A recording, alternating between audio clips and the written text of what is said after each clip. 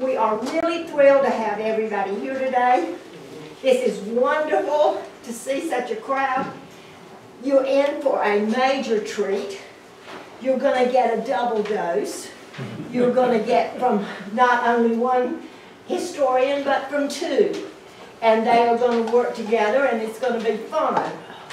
Ambrose, I'm sure, is known by everyone who is here, and he is quite a draw for the community. He is a historian. He is a native. He went to NC State, my school, which I love. Go back. Go back. And he also has started his own business. Welcome, Alan.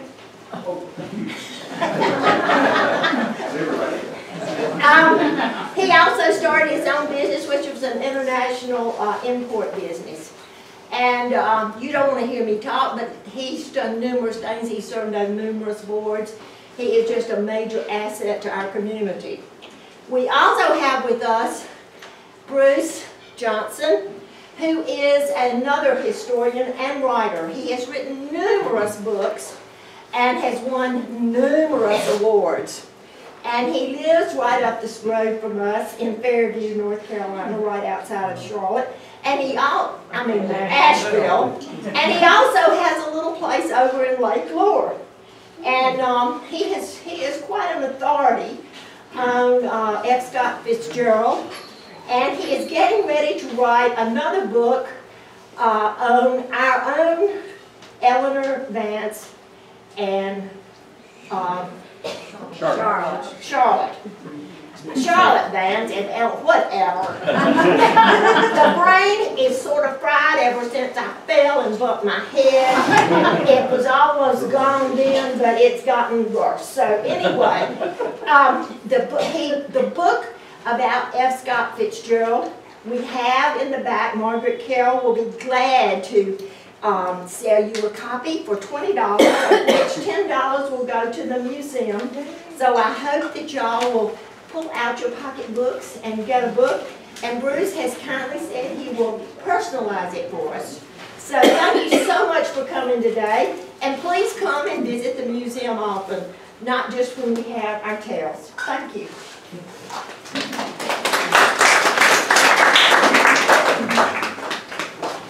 Welcome to all of you here.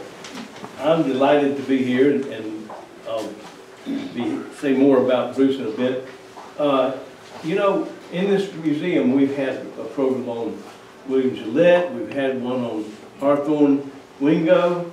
There's been a lot of famous people here that have been recognized, but very few people here realize that we also were host to Scott Fitzgerald back in the 30s. I was alive at that time, but a bit young and don't remember anything about that.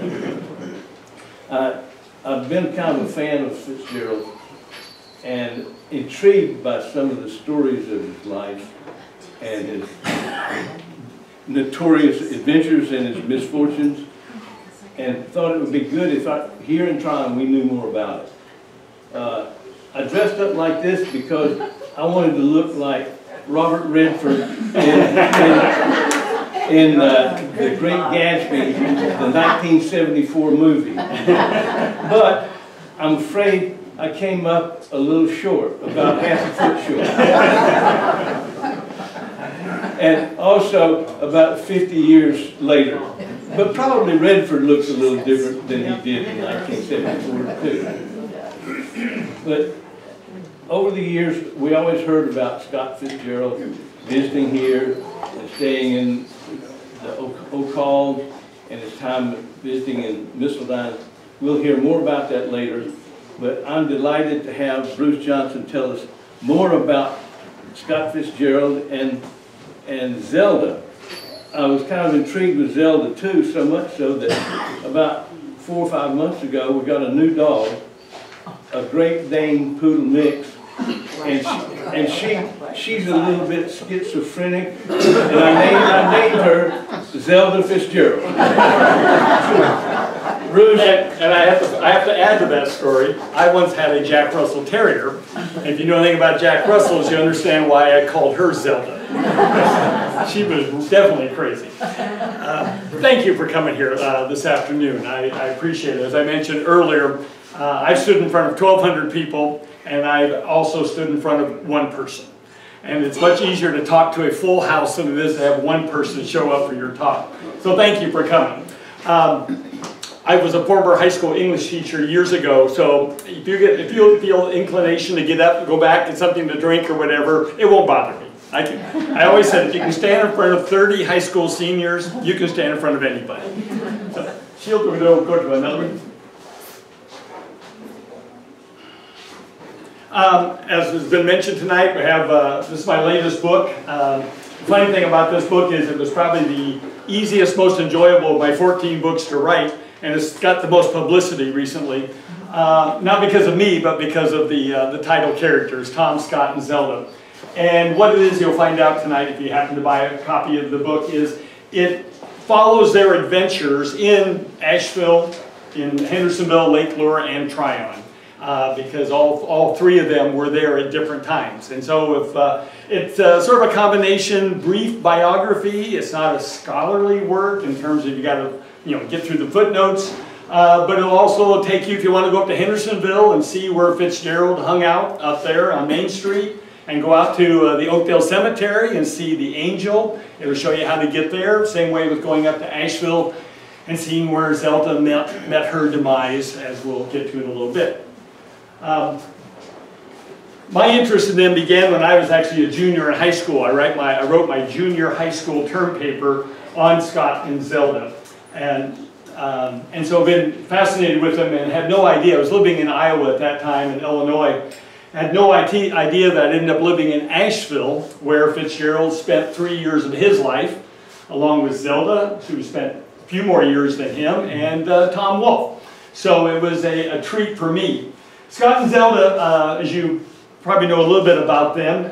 Scott was born in 1896, Zelda in 1900. Zelda was the belle of Montgomery, Alabama. And she met Scott when he was stationed down there. One of Scott's biggest laments, he enlisted in the Army, was that he never got shipped overseas. He always felt that he could have written better stories if he'd been overseas and had something to write about. He was always jealous of Hemingway for Hemingway's war experiences. Zelda spurned Scott's proposals when they were both together in Montgomery, Alabama, because he was just another soldier. And she, like I say, was the belle of Montgomery. However, in 1920, I always have to check my dates, 1920, Scott wrote a novel. He was age 24, called This Side of Paradise, and became a bestseller. And suddenly Zelda decided she would marry him. You got money in your pocket, it kind of worked. Unfortunately, it was probably one of the worst matches that we could imagine. They were very destructive of each other as their life went along. And they didn't know how to handle the money. Scott was 24, she was 20 when they got married, and you've read about some of their exploits splashing in the fountain at the plaza, riding around, spending summers in Europe, and doing everything they can to get headlines. Fortunately or unfortunately, click on that, see if that'll show. Yeah. Sad little girl in between the two of them, their only daughter, Scotty. Scotty was born in 1921, primarily spent, and talk about two ill-fated couples, they were ill-fated parents as well. Scotty spent her entire life in boarding schools. Never really got to spend much time with their parents, which probably you can make a case was a good thing. Both Scott and Zelda soon became alcoholics. Like I say, just very self-destructive. Scott continued to write. Take the next one there, Shields. And in 1925 came out with The Great Gatsby. Interesting thing about The Great Gatsby is it didn't make Fitzgerald any money. His daughter made far more money off The Great Gatsby than Fitzgerald ever did. It was actually a commercial flop. And so he And about the same time, 1929, going to introduce our other star here. Thomas Wolfe writes, Look Homeward Angel. Thomas Wolfe didn't spend as much time in Tryon as Fitzgerald did. That's probably a good thing, because if you know anything about Look Homeward Angel, you know that anybody that Thomas Wolfe met and grew up with in Asheville, he threw under the bus and got pretty much slammed in Look Homeward Angel. Fitzgerald basically had to go from writing novels to writing short stories. They were far more lucrative. He could make upwards to $3,000 writing a short story, whereas the royalties from his books paled in comparison. Take the next one there, Shield. This picture of the two of them later in life gives you an idea of how, if you'll watch the body language between the two of them. Unfortunately, Zelda at age, in 1930, which she would be, 30 years old, she was born in 1900, she was admitted to the first sanitarium that she would spend most of the rest of her life in. She and Scott were in Switzerland, so she was institutionalized and diagnosed as a schizophrenic. Zelda spends most of the rest of her life in and out of sanitariums at a time when, unfortunately, they did a lot of nasty experiments. Insulin shock treatments where they would literally overdose her, and they would go into convulsions, and the idea would be then they would shake the evils out of the body. That and electroshock treatments. And sometime you want to be horrified, Google electroshock treatments. They basically took a car battery and stuck it on either side of her temples. Again, the idea was that this was going to cure her, and poor Zelda probably ended up making her worse rather than better. Go to the next one. While Zelda is in institutions in Europe and then in Baltimore as well, Scott in the 1935 thinks he has tuberculosis. And so he did what a lot of people did in the 30s. They went to the mountains. And so Scott shows up 1935 in Asheville. And this is what Pack Square looked like at this time. The Vance Monument is still there. There should be something of a familiar photograph to you. Right back here, where today is the 15-story Jackson building with the gargoyles on the top, that was Thomas Wolfe's father's tombstone shop back there. So 1935, Fitzgerald shows up in Asheville. He never had tuberculosis. He was suffering from alcoholism, from a dependency on drugs, and basically was run down. He was never in very good health. And so the doctors here, he wanted to stay at the Grove Park Inn. Well, the first thing the Grove Park Inn did was make sure that he didn't have tuberculosis, because the Grove Park Inn did not allow tuberculosis people to check in there. You had to go off to one of those shanty wooden boarding houses. So take the next one then. The Grove Park Inn, as some of you may know, I'm sure you've all been up there or by it or seen it, built in 1913 in the arts and crafts style by E.W. Grove, who himself had come to Asheville from St. Louis because he thought he was having lung ailments as well. Grove got here, the mountain air reinvigorated him, he started buying up, eventually owned 1,200 acres of land in North Asheville and was selling building lots. And when the building lot business kind of slowed, he got the idea, well, I'll build a hotel. And then I'll build a hotel, not for the commoners, but for the elite. And the idea would be that the politicians and the business people from New York and Chicago and Boston would come down to Asheville and stay at the Grove Park Inn. And so this is what it looked like at that time. Obviously a lot of changes since then, but a wonderful place. Take our next one. You got to get it right on that one, a double click. Oh, uh-oh. No, get right there. Now he can go. And we'll see the Great Hall. Changed a lot. I've been there lately. You've seen the Grove Park Inn's undergone some, different managers and interior decorators, but this is what it looked like. It was very somber in 1913. Wicker rockers, a lot of rocks, Roycroft chandeliers, but this is where Fitzgerald hung out. Go to the next one. This is what the rooms looked like back then. Again, furnished in the arts and crafts style. Notice twin beds, no queen or king beds back then. Lots of furniture. They packed a lot of furniture into the rooms back then. Burlap, wallpaper, and this is where Fitzgerald stayed. He was in room 441. Most people, when they go to the Grove Park Inn, you have your two choices. You can look out the windows to the west, across the golf course, out to the mountains. Most people want to do that. It's got a better view. Fitzgerald wanted to be on the side overlooking the parking lot. He wanted to see people as they're coming in. Even though Fitzgerald never once, I'm going to give him credit before I give him criticism. Number one, never divorced Zelda, even though she was a Looney Tune, never divorced her. Number two, never put her in what we used to call the county home. He put her in the best class sanitariums there were. And so he was always broke because he was always paying for her sanitariums. The criticism, he was terribly unfaithful. He had affairs all over the place, including at the Grove Park Inn. Let's go to one more slide. This is what Scott looked like in 1935. When he was there, he stayed in rooms 441 and 443. The rooms at the Grove Park Inn have interconnecting doors. And so if you stayed there, as he did, for months at a time, they would take the bed out of one room and set up a couch in there. So Fitzgerald had 441 as his writing studio. He did some writing there. And then the other room was the bedroom.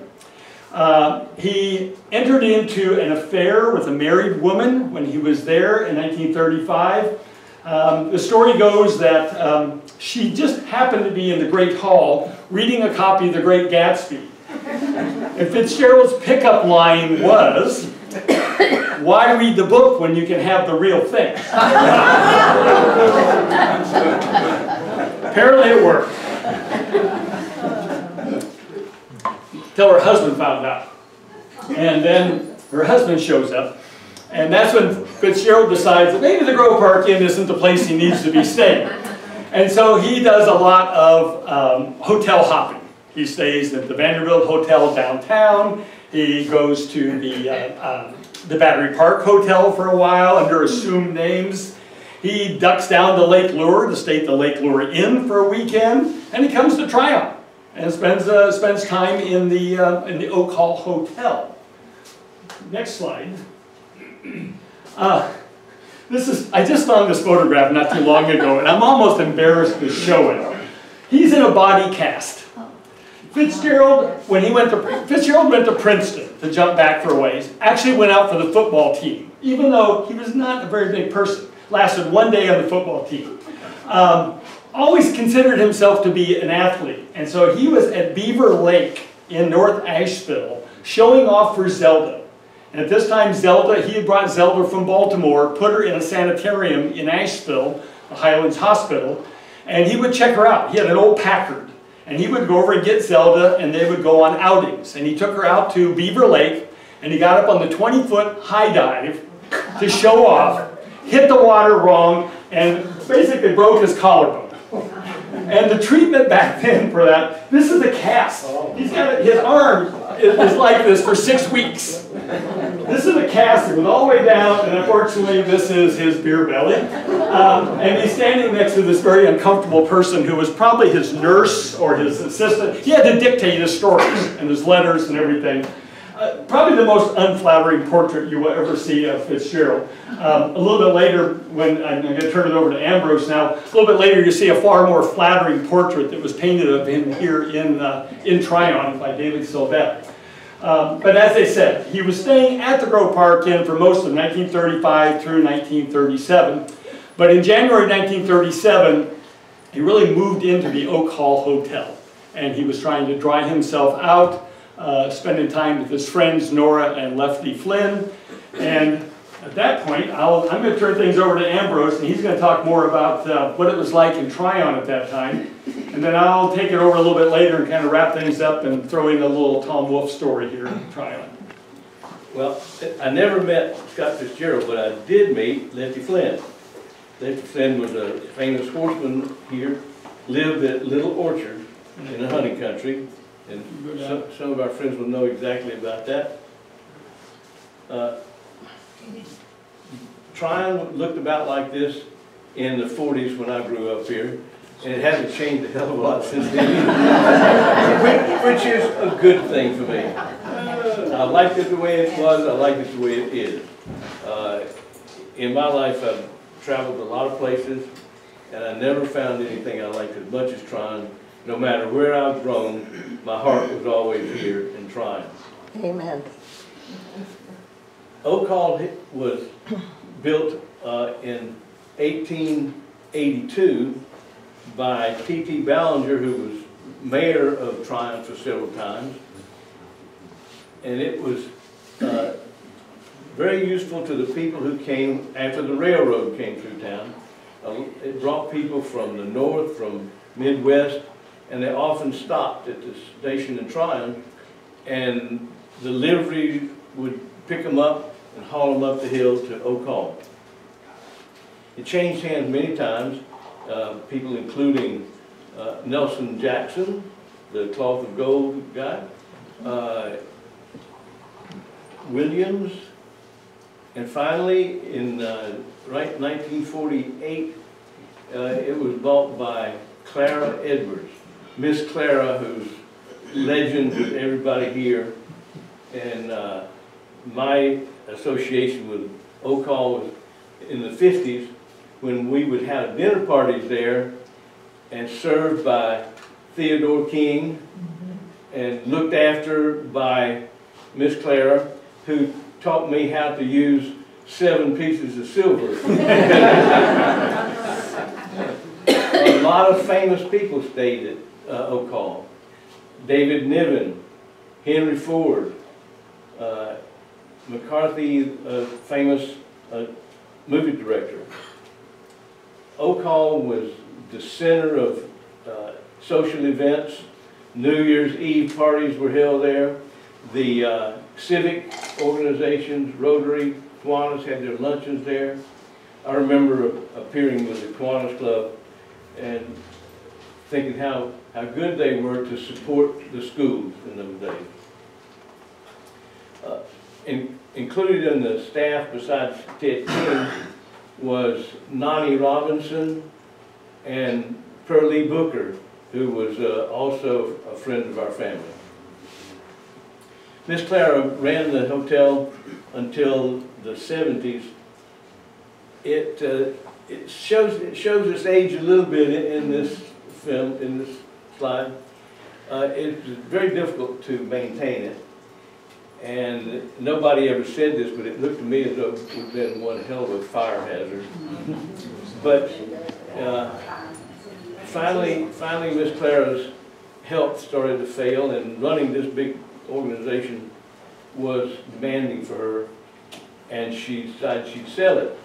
However, as I just indicated, it's a bit of a white elephant and very difficult to sell. And finally she had to despair of making a sale, and in October 1979 they decided they dismantled it and took it down. I wasn't living in town at the time. I wish I'd been here to get some artifacts from that, a door or a table, but now it's been replaced by the Oak Hill condos, and a lovely place, but it never can replace Oak Hall. It would look like this when Scott Fitzgerald came. He first came with his daughter Scotty, who was about 13 at the time, and his friends Lefty and Nora Flynn would not have that teenager living in the hotel and brought them to their home, Little Orchard. I remember Little Orchard when Jane Gagne and her lovely daughters Annette and Suzette lived there. Lefty and Nora had come from New York and sometimes in California, where Lefty, who was a star football player at Princeton, Yale it was, and he was kicked record field goals with his left foot. And that's how I got the name of Lefty, not particularly by being left-handed. He was on a star on the other teams as well, but on the football team, he was ready. He brought his team almost to the national championship, but he met a dance hall girl and married her and went and skipped school and went to Europe for a weekend or something. And they kicked him out of school, and he never made that national championship.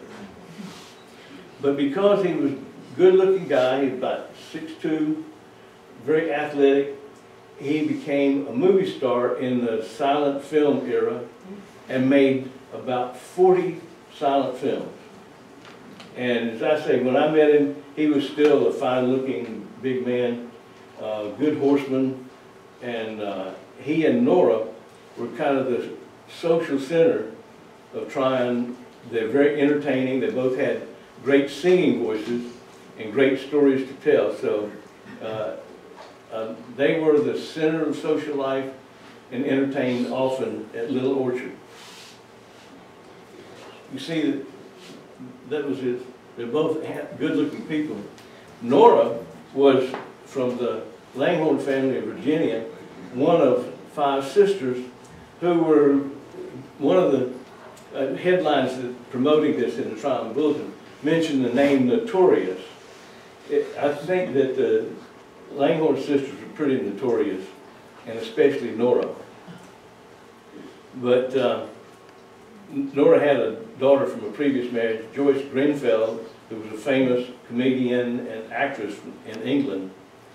Her sister was Lady Astor, married a lord there, and even though she was born in America, she became a member of Parliament in England. She and Winston Churchill did not like each other. So much so, I'm going to tell a vignette that may or may not be true, that Lady Astor said to Winston, "If you were my husband, I'd put arsenic in your coffee." And she said, "If you were my husband, I'd drink it."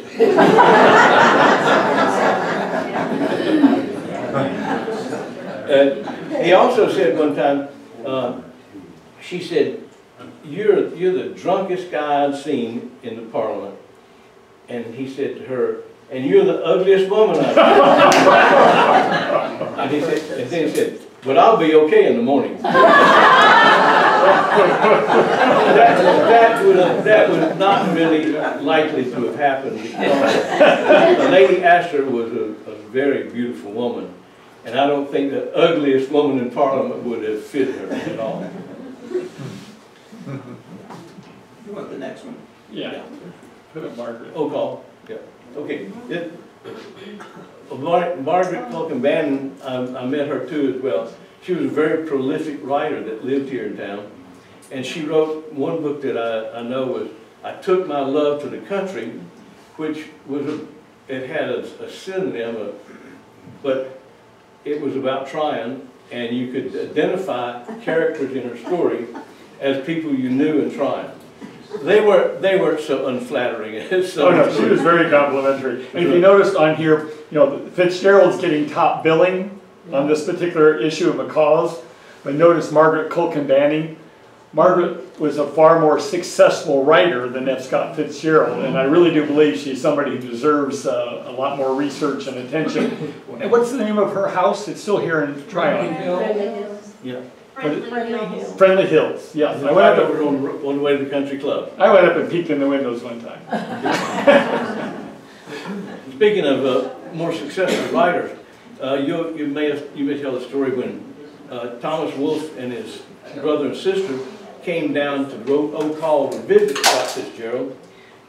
During the conversation, somebody said, "Have you read Gone with the Wind?" And Scott says, "I read all of it in 2 hours. And I didn't find 2 paragraphs that were good writing." And so his brother, Thomas Wolfe's brother Fred, said, "You know, Scott and Tom, I wish that the 2 of you could have written money that made as much money as Margaret Mitchell did."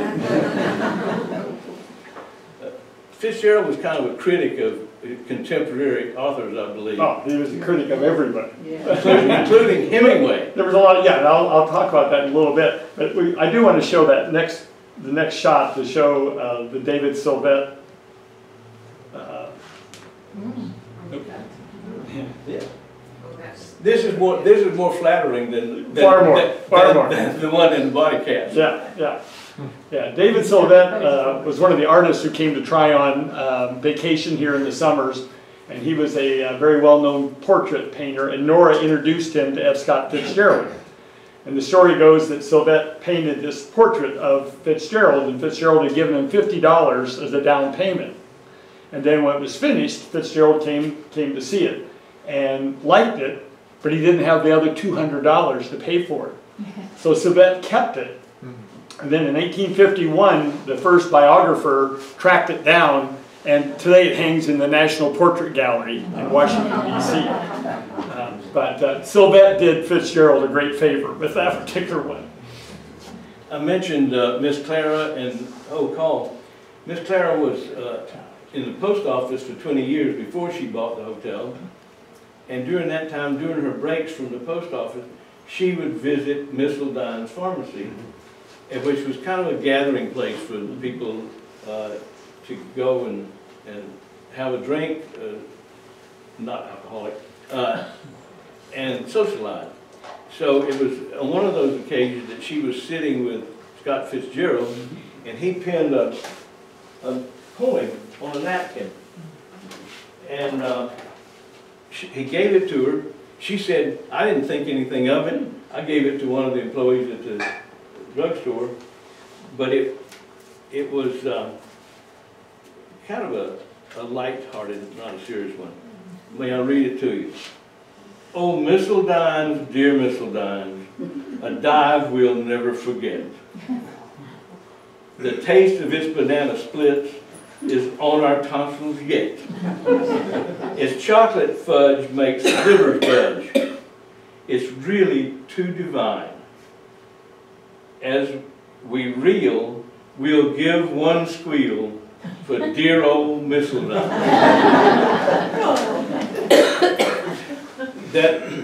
That poem written on a napkin seems to have disappeared over the years. Yeah, there was a 1977 newspaper article that said that it was last spotted inside the library. As I checked with the library to see if by any chance they had a napkin laying around, I suspect that somebody somewhere along the line, it has never surfaced. So most of the Fitzgerald papers are in Princeton, and it's not there, but at least somebody had the good sense, even though, as Ambrose said, it's not a great literary work, but somebody had the good sense to write the poem down before the napkin disappeared. Well, just a little bit more about Miss Ledine. Miss Ledine was made in 1896. Dr. Miss Ledine was a teacher and somehow got his pharmaceutical degree and opened the drugstore in a building that I mentioned it. And upstairs in this building was the office of Dr. Grady, whose name we've heard here many times before. So he and Dr. Grady became the owners of the pharmacy, and finally he bought out Dr. Grady's part. The building that I'm referring to burned in 1913 and was rebuilt almost immediately. And that's the same building that we still see today. It has gone through a couple of iterations. When the Miss Ledine's pharmacy stopped, they sold it, and Mrs. F.P. Bacon put in the Blue Ridge Weaver's gift shop. She then moved it further up on Packlet Street. Finally, it was made into, along with the two adjacent buildings, into the Federal Savings Bank, and stayed there until they moved down the other end of town. And it was vacant then for several years and became a bit derelict, but it was rescued with some influence from Chris Ambrose by Scott and Gail Lane. And what you see today is what the result of their efforts, along with redoing Sunnydale and the St. Luke's Plaza right here on our right. And the movie theater. And now they did the movie theater.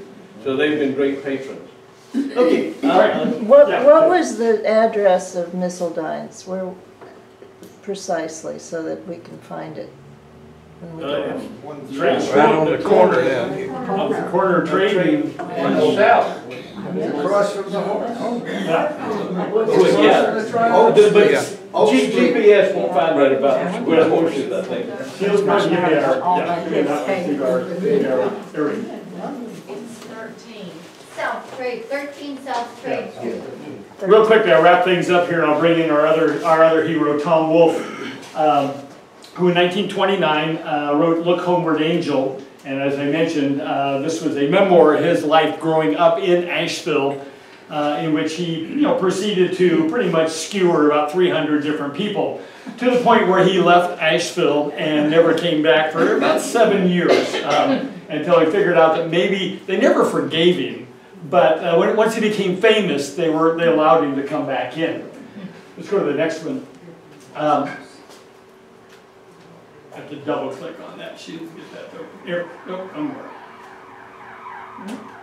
If you haven't been up to it, the Thomas Wolfe Memorial, great, when you're up in Asheville sometime, just off of a little ways from downtown, a well-restored house. As you may know, it had a bad fire damage several years ago, but it's all been restored, and they have a wonderful staff there. If you haven't been through it, I really recommend it sometime. We'll go to the next one. We were mentioning earlier about they had the same editor. We have on the far right there is Ernest Hemingway with Maxwell Perkins. Maxwell Perkins was the editor for Scribner's, who worked with Fitzgerald, both Fitzgeralds. Zelda wrote a very bad novel that's really made Scott upset because it was basically his plot. So he worked with both Fitzgeralds, with Thomas Wolfe, and with Ernest Hemingway, and he was always wanting to have these three guys. I mean, his key writers were Fitzgerald, Wolfe, and Hemingway, and he always wanted them to be buds. And what he didn't realize is that all writers are basically jealous of each other and very insecure. And so even though he put these guys together at different luncheons in New York and encouraged them to go fishing, I love this picture. If you were going fishing with Ernest Hemingway, of course you would wear a suit and tie. Maxwell Perkins was always very buttoned up. He had either 3 or 5 daughters, and so the psychoanalysts will always say that he saw these 3 as his sons that he never had. But he was always a little bit frustrated that he didn't become good buddies. If you go ahead and hit the next one, I'm going to move pretty fast. Have you seen the movie Genius? Yes. If you haven't, you should rent it sometime. It was not a commercial success, but it's a good movie about Thomas Wolfe and Maxwell Perkins. A couple good a couple good actors in there as well. But if you ever get the chance to see Genius, it's very enjoyable. None of it was filmed in Asheville or down here. It all takes place in New York. But a great movie about Thomas Wolfe, no doubt about that. Take the next one then. 1937, Thomas Wolfe decides he's going to come back to Asheville. They welcome him back as a hero. And a childhood friend says, hey, I've got this cabin outside of town. I'll let you use it for the summer. And Tom Wolfe rented this cabin. Take a look at the next one. I guess I'll move pretty fast here. And here are a couple pictures of them on the inside. Basically, it became a party house. Wolfe one time later lamented, he said, I would have had more privacy if I stayed in Times Square. Because now he was a hero. He's a best-selling novelist. And so people came out to see him out the cabin during the summer of 1937. When he first got here, let's go to the next one. I think this is, we'll jump ahead. May of 1937, when Wolfe gets to town, he wants to visit, he feels an obligation to hook up with Fitzgerald. And he soon found out that Fitzgerald had moved to the Oak Hall Hotel.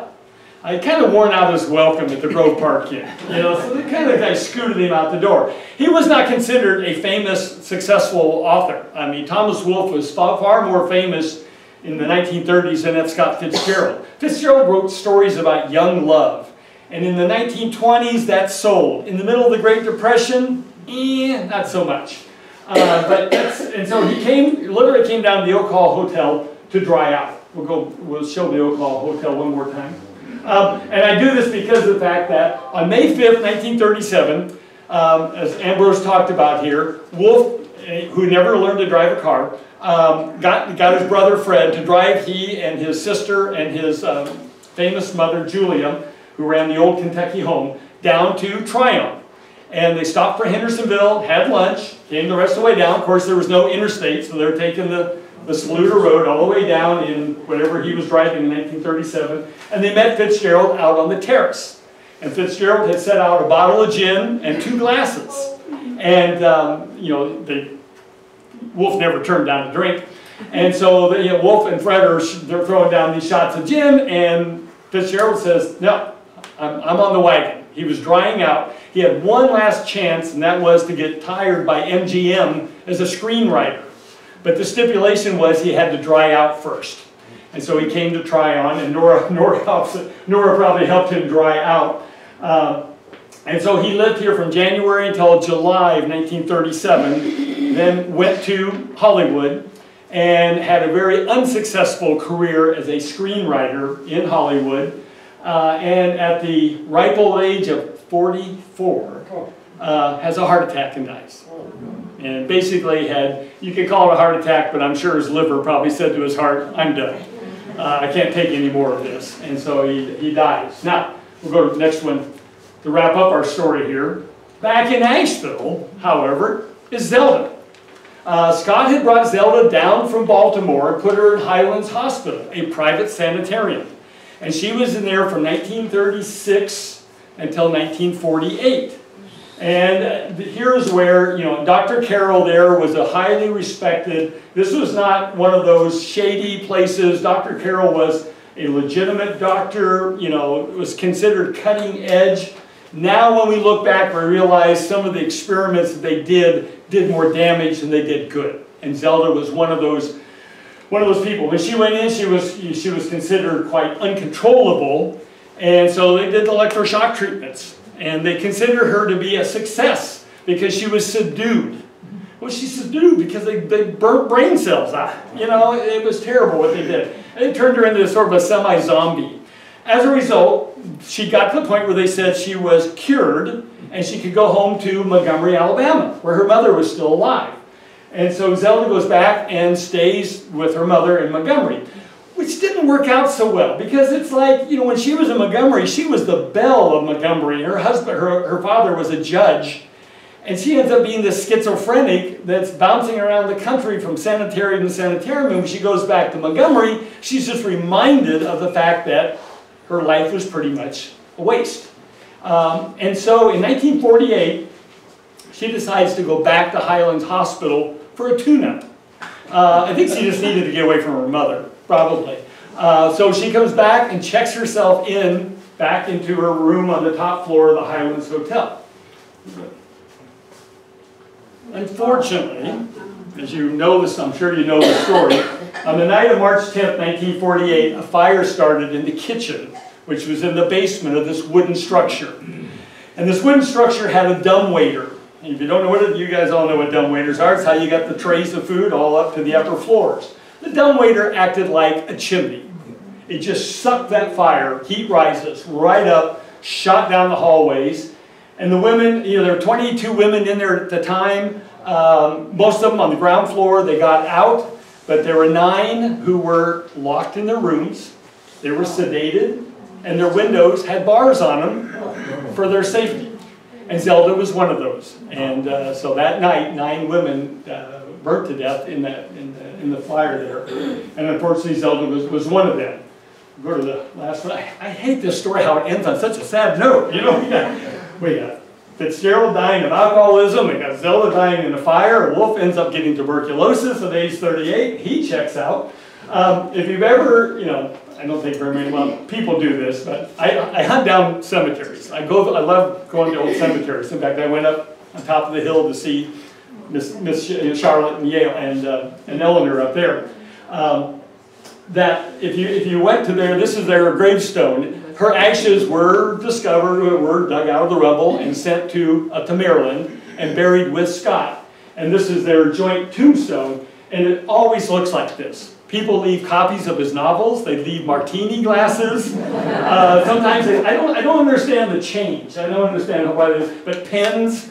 And even if you go out to Riverside Cemetery to Thomas Wolfe's gravesite. There's a cement urn there that people go out and put pens in, you know, to pay homage to their favorite writer. Do one more. What do we got? I think this is back to the book again. Right, that one right. Far more stories than what we're talking about here in the book, and so I think you will enjoy it, but I'm not here to plug the book, other than the fact that the museum's going to benefit from it. So, $20, 10 of it's going to stay here with the museum, so hopefully you like it. Give me our last slide, so I'm going to put a plug in for one more thing. I mentioned I'm working on a study of two of my favorite ladies who I never met. Eleanor Vance and Charlotte Yale, who started Tryon Toy Makers after they left Asheville. They were in Asheville from 1901 until 1915. With the Vanderbilt's money, built more industries. But by 1915, they realized that their job was done in Asheville, and they kind of went looking for another challenge. They retired here to the little cottage. Seeing you guys, you all know this better than I do. And so retired here, and the townspeople came to them and said, would you do the same thing for our young people here that you did for the young people who lived on the estate of George Vanderbilt? Because Biltmore Industries was to give the estate workers' children a skill that they could use, wood carving and weaving, and experimented with some basket making. And so that's what started, that's why they started Tryon Toy Makers and Wood Carvers here in Tryon. And then, they gradually, as you would expect, they grew older. They were friends with Eleanor Roosevelt. Eleanor came down here to see him. And then Eleanor invited them to come to the Washington, D.C., which I think is the only time they left town. As a biographer, you love personal letters. The problem with Eleanor and Charlotte is that they were inseparable. They met in college in Chicago in about 1898. They were always together. There are no letters between the two of them because they didn't need to write each other letters. There they all were. They lived together forever until 1954. Eleanor, who was just a year older, dies in 1954 here in Tryon, and Charlotte dies 4 years later, 1958. They designed their own tombstone. It's up in the cemetery, up on top of the hill. You need to go up there and take a look at it sometime. It's beautiful. Easy to find when you go. It's on the outer ring on the right-hand side. If you know, 1954, 1958, not that long ago. I suspect there are people around town who might have some memory of the two of them. I would love to get in touch with them. Love to get in touch with them because of the fact that obviously I didn't. I was back in Illinois growing up at that time.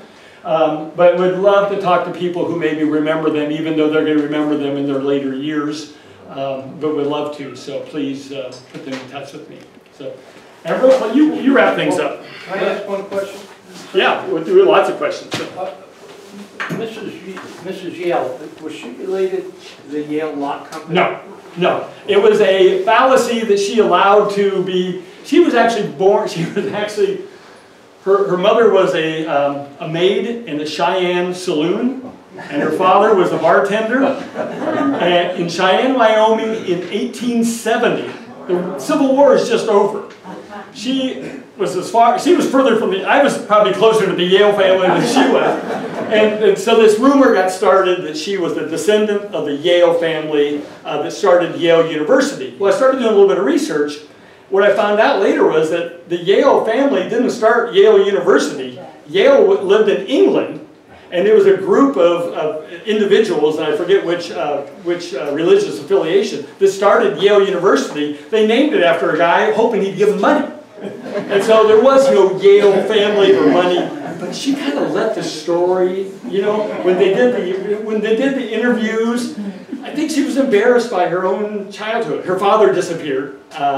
And I think she was just embarrassed by the fact that she didn't have that sort of an upbringing. So that it is a myth. She had no connection to the Yale family. Thank you. Yeah. Well, to wrap up, a couple of things I was talking about Miss Clara Edwards. After she sold the hotel, she moved into an apartment complex next door to Holy Cross and stayed there until that building needed to be redone. Yeah. And Lefty and Nora Nora was his fourth wife, and they got divorced. He finally had a fifth wife. They got divorced, and Lefty left Tryon, but Nora stayed at Little Orchard. She died in Tryon, and I think, my story is that her ashes were sprinkled on the lawn at Little Orchard. I can't vouch for that one. But Lefty died in 1959 in Camden. But they were all very colorful people and made a great contribution to the life of Tryon. Bruce, I'm delighted that we've learned a lot about Scott Fitzgerald here, and thank you for... You're welcome. Thank you.